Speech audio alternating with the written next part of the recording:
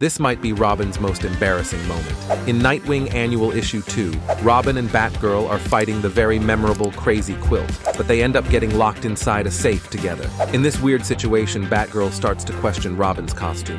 He replies that it is to distract the villains, and he then tells her that she smells nice. Then Batgirl gives a weird reply by saying that better be your belt pushing against my leg, and Robin questions her response. Eventually, Batman frees both of them, and you can clearly see Robin trying to hide something using his cape. And subscribe for more.